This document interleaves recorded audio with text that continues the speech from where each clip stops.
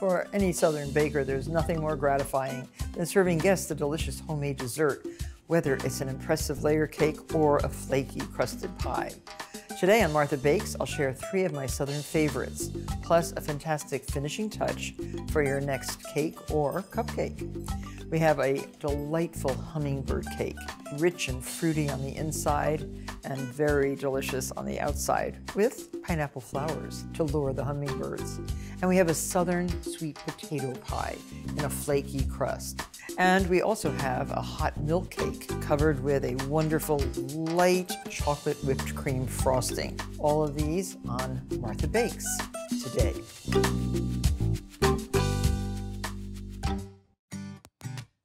When it comes to classic Southern layer cakes, hummingbird cake, well, it's high on the list. Some say it got its name because it's as sweet as nectar. Others say it makes you hum with happiness. You decide when you taste it. I'm just chopping up the last of 3 bananas, which will be incorporated into the batter. Very easy. And the batter, whisk together 3 cups of all-purpose flour, 1 tablespoon of baking soda, 1 teaspoon of salt. Tend to use coarse kosher salt, and a teaspoon of cinnamon. Mix this together. And sugar, 2 whole cups of sugar. In the South, desserts tend to be sweet. 2 cups. And this cake does not have butter, it has safflower oil. And now the wet ingredients go right in here. 3 large eggs, 1 cup of high-quality safflower oil, and 2 teaspoons of vanilla. Safflower oil is made from the seeds of the safflower plant, which is related to the sunflower. It's not the same, but it is a pure oil that is flavorless. Just stir this around. We have canned pineapple, 8 ounces of crushed pineapple, which is traditional in this cake. It smells very good. Very nice. And now the nuts, 1 cup, toasted pecans. That's the most popular of the nuts grown in the South, and the bananas. Now we're going to bake 3 layers of cake, and I'm using 8-inch round cake pans, oiled with a little bit more safflower oil. Line the bottom of the pan with a round of parchment paper. In a good baking store, you can find these lovely rounds, and I'm sure you can find them online also. And we have to divide the batter evenly, and the most efficient way is to use a scale. This is a really accurate way to portion out your batter. And these go right into a 350-degree oven. It's going to take anywhere from 25 to 30 minutes to bake. So these are the 3 cake layers. Let them cool in their pans on wire racks for about 20 minutes, then invert onto a rack like this. And notice how dark they've become. This is the beauty of this particular cake. So let these really cool for at least 1 hour and make your frosting. I have a cake stand right here with a rotating top. I put these pieces of parchment underneath my cake round just to keep the frosting on the cake and not on the pedestal itself. To lift these layers, use a spatula and put the first layer on a cake round. Now the frosting's so simple. 8 ounces of cream cheese at room temperature and 8 ounces of unsalted butter at room temperature. Mix it together, 1/4 teaspoon of salt. A little salt in the sweet is always good. Just really brings out the flavor. And 2 teaspoons of best quality vanilla extract. Once the cream cheese and the butter mix, then you add 5 cups of sifted confectioner's sugar. Cream cheese frosting is really versatile, it's tangy, and it's quick to prepare, and everybody seems to like it. And it uses cream cheese, which is a soft, unripened cheese made from cow's milk. And by law, that cheese must contain at least 33% milk fat and not more than 55% moisture. American cream cheese was an attempt to replicate the style of French Neufchâtel cheese. William A. Lawrence was the first American dairyman to make cream cheese in New York State in 1872. So there, all done. And now, easiest way to apply it is with a large ice cream scoop. It's about 1 cup of icing in between each layer. That's 2 of these scoops. Spread that. And the beauty of these turntables is making every part of the cake accessible. Now this is a stiff frosting and the cake is moist and soft, so just be careful not to tear the cake. Your next layer. Putting a cake on a cake round is a bit of added security, and these rounds are available in all different sizes at baking supply stores and online. So there's that layer, and then your last layer. Cover the entire sides of the cake so that you don't see any of that beautiful, dark, moist cake. And after tasting this, you'll know why it's become a Southern classic. A little later on, we'll show you a great way to decorate this cake so it is as festive as you can imagine. In colonial days, sweet potatoes became a Southern favorite because of the beautiful color, the wonderful taste, and the fact that sweet potatoes were very easy to grow in the South. And today I want to show you how to make a sweet potato pie. Vardaman, Mississippi is the sweet potato capital of the world and hosts an annual sweet potato festival featuring a pie eating contest and a sweet potato king and queen competition. That's how important the sweet potato is to the South. Now, a nice alternative to pumpkin, especially if you don't like pumpkin, you're gonna love sweet potato pie. Choose 4 sweet potatoes of equal size. I just make a few fork holes in it and get this right into a 400-degree oven and roast them until they are soft. It takes at least an hour. And while the sweet potatoes are roasting, it's a good idea to get your crust ready. This recipe calls for a blind baked crust. And it's a pâte brisée. It's been chilled. That makes it easier to roll. And we'll get it rolled out into a nice round without falling apart. If it's well-made pâte brisée, it does that. Work on a floured surface, and I like to keep churning the dough so that I'm getting a nice even thickness to my round. I like baking these pies in a glass pie plate. It bakes really well. This is a 9-inch pie plate, and once you get the pastry to an even thinness, just roll it up. This is the easiest way to transfer from your rolling surface to your dish. Unfurl it. I like to use a scissor just to cut off the excess. I leave about a 1/2 inch overhang. And here I'm folding under the edge so that I can nicely flute it.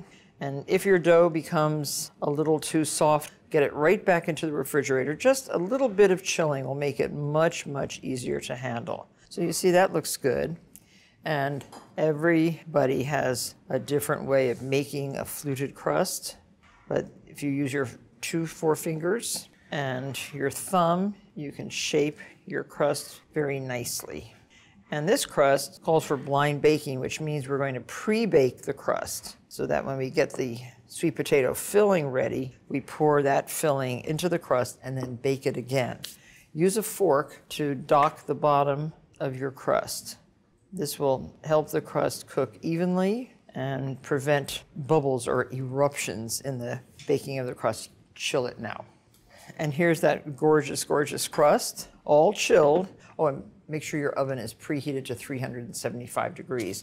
We want to line this with parchment paper. So I have a nice round of parchment paper. A little hard to put that big round in there, so I just crumple up my paper. And now it will fit much more easily into the bottom of the crust. It works really, really well.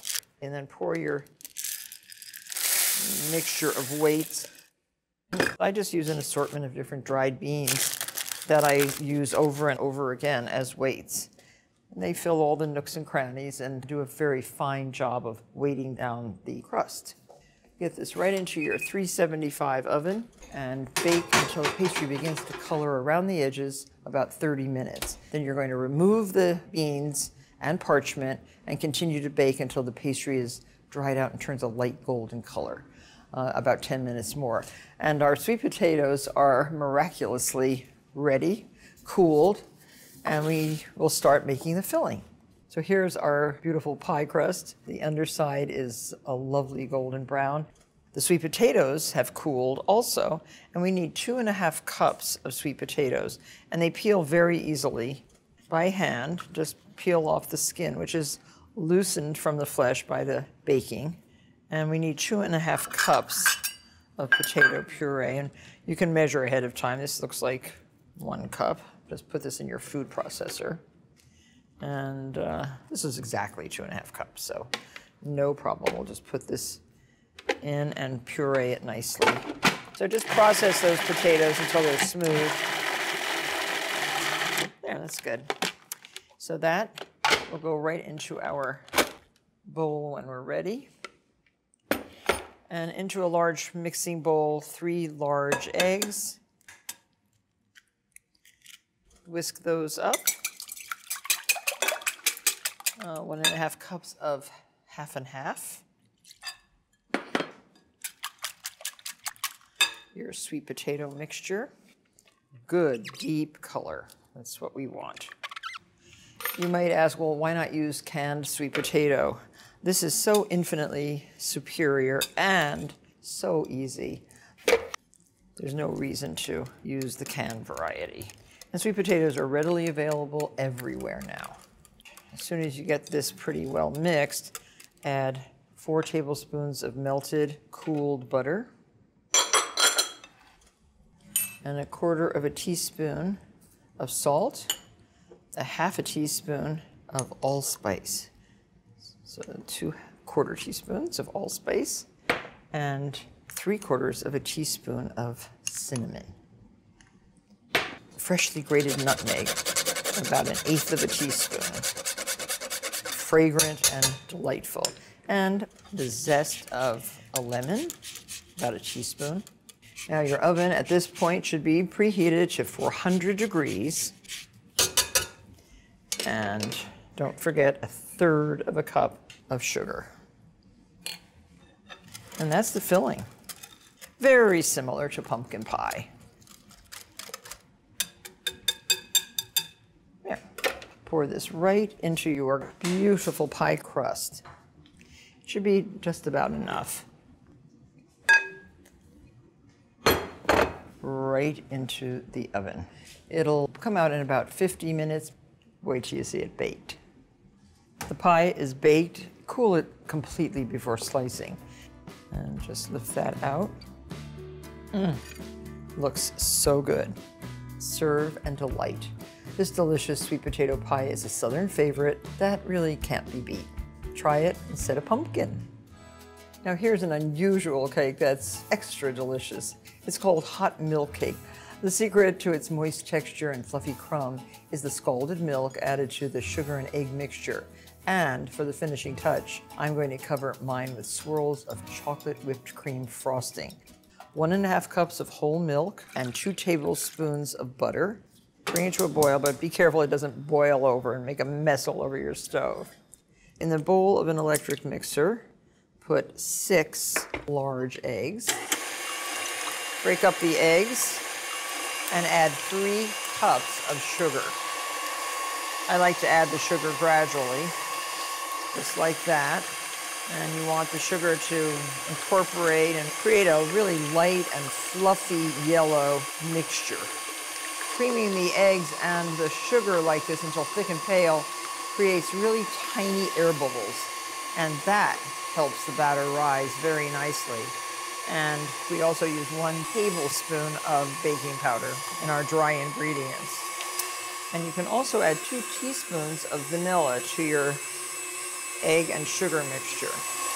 So let that beat and beat, and now whisk together 3 cups of all-purpose unbleached white flour, 1 tablespoon of baking powder, and 1 teaspoon of salt. The milk has come to a boil, and it is ready to pour right into that nice creamy yellow mixture. Be careful not to let it splatter all over the place.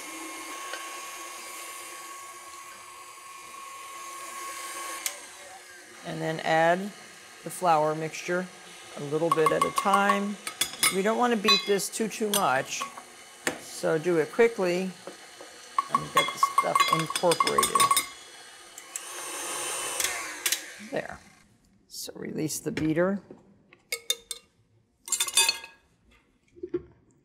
And then pour it evenly, even amounts, into each of the 9-inch pans. And how do we know if it's even?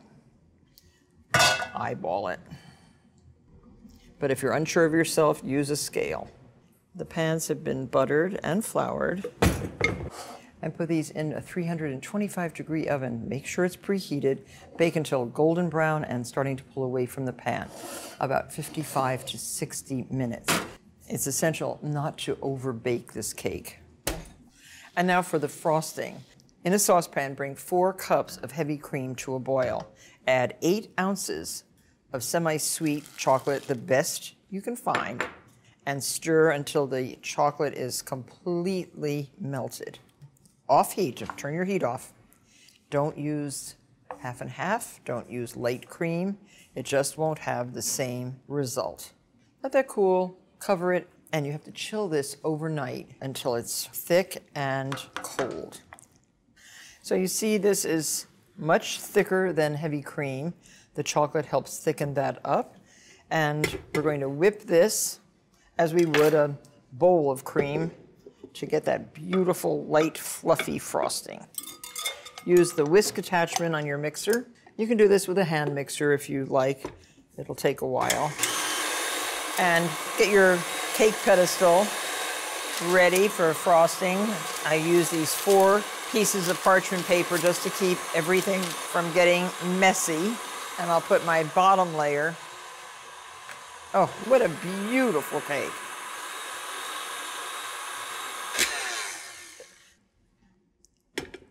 So that looks perfect.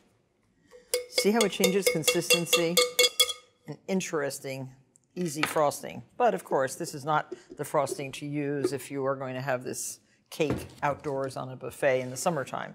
This is a delicate frosting that is really best when it's cold. So about a cup of it in between the layers. And we have a lot of this, so you don't have to skimp on the filling. And now we can add the next layer. Slather this wonderful frosting all over the cakes, filling in those sides nicely. And you can be as decorative as you like. You could actually pipe this on the cake if you want and make a more formal design. And take the frosting all the way down to the parchment paper. Parchment paper is fantastic. These are all good tips that the home baker should know. So there, just remove your parchment strips. And I would put this right back into the refrigerator until you're ready to serve it. It'll stiffen up a little bit more, and it will be one of the most beautiful, delicious cakes you've ever tasted. And this is a cinch to make.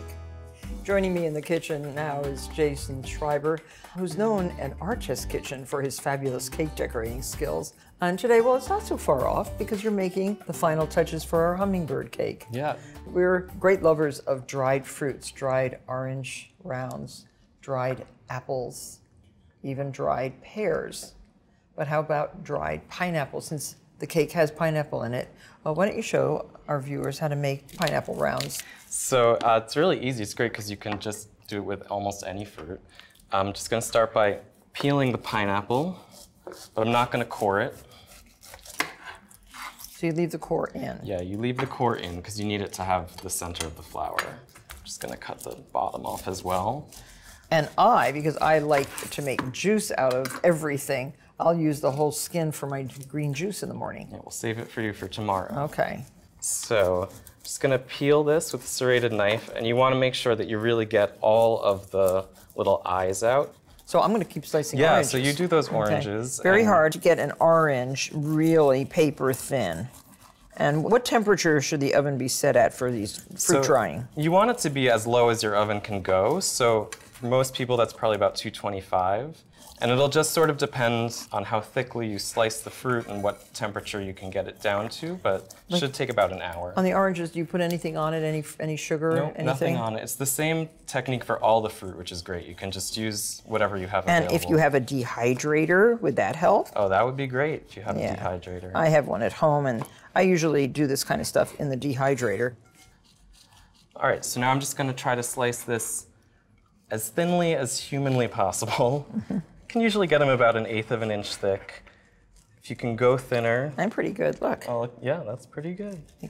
And if you had a deli slicer, that'd be great. And we're just gonna... So how much time do you think?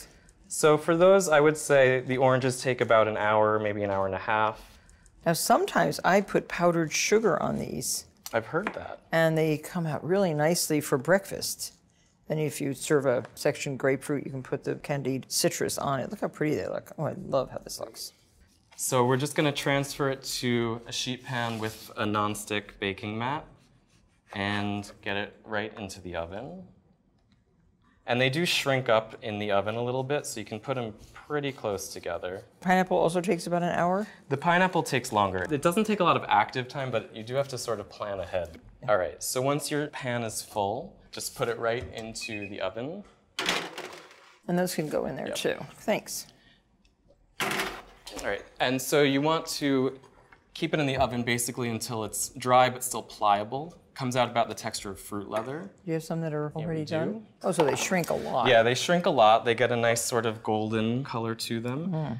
So these are still moist? These are still moist. This is how they come out of the oven. But they're moist enough to push right into these muffin cups. And they'll dry in there? They dry in there. It takes another bit of time. So you do have to plan ahead with this recipe. In the oven? Nope, just at room temperature.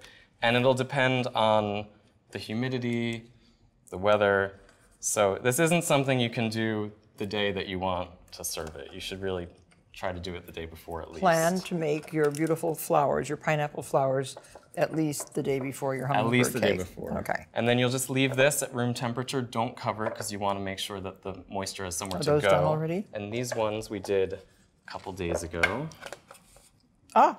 They come out and they just keep their shape. They definitely look like flowers. And I think we're going to decorate the hummingbird cake that you made earlier. I'll do the cupcakes. Okay. And I want to see how you're going to do the cake. So I think it's nice to just make a little pile of them in the center of the cake. It kind of gives you something to focus on, and it makes the cake look a little bit bigger even. And you don't need too much. It's probably better to keep it simple. So I'm just going to look for a small one maybe that I can nestle inside. Don't you have to have enough for each slice of cake? Well, you can serve them on the side. You don't have to get them all onto the cake. It's more important that it look good when you're presenting it, I think. Yeah, it's so beautiful. Yeah, and it's such beautiful. a simple way to finish something. And the cupcakes look so cute like this. And it's the same batter for the cupcakes. Yeah, we took the same hummingbird cake recipe. We just baked it. It made about 2 dozen cupcakes, 22 minutes in the oven. Fantastic. Well, dried fruit can add color and texture and a bit of whimsy to your favorite cakes and cupcakes. Try it with pineapple flowers next time. Jason, thank you very much, and thank you all for watching, and we'll see you on the next episode of Martha Bakes.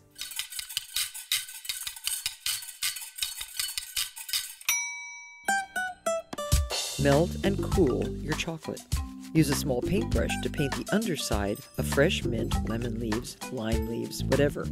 Drape the leaves over the handle of a wooden spoon. You'll want to refrigerate the leaves until they're set. Using tweezers, gently grasp the chocolate layer and peel off while holding the stem.